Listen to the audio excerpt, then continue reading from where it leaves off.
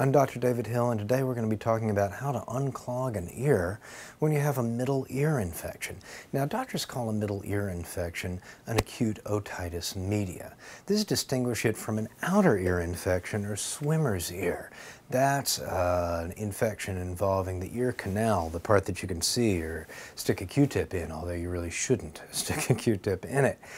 When the middle ear gets infected, it's usually as a result of a cold or occasionally allergies or sinusitis.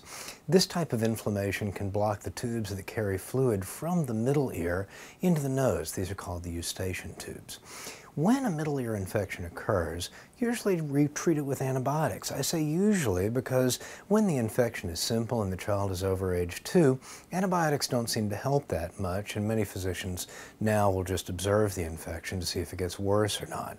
But in cases where children are under age 2 or the infection is complicated, we usually do use antibiotics to fight it.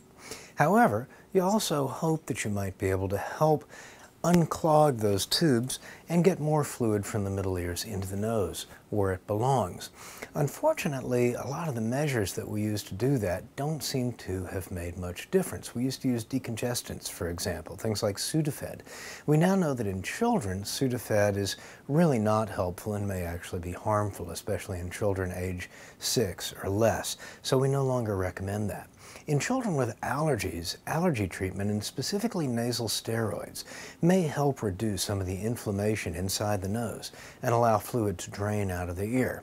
And of course, if a child has a cold, time should fix it. Most colds are going to get better within 7 to 10 days, and then the ears will naturally drain themselves, and that's what we count on in children who are age 2 or over. So remember, if the blockage is due to allergies, there are medicines to fix that. If the blockage is due to a bacterial sinusitis, we usually try antibiotics and also for some ear infections. And finally, if the blockage is due to a cold, the cold really ought to get better on its own, and there's not a lot other than maybe some saline drops in the nose that make much difference. Discussing getting fluid out of the middle ear when you have an acute otitis media, I'm Dr. David Hill.